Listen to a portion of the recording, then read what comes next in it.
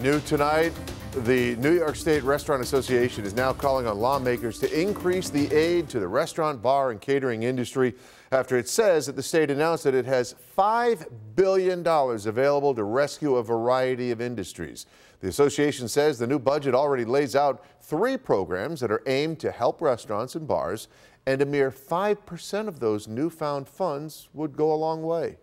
For the last year, we've certainly been understanding when the state has said, hey, we don't have any funding, we don't have any money, we need support too, we need help from the federal government. So we've understood that, and we've been really patient, and now it seems like the perfect time as they go through the budget. They've already put some programs out there. The association says that the state hasn't provided any relief to the restaurants and says that its proposed $250 million would begin to heal the wounds the pandemic inflicted on the industry.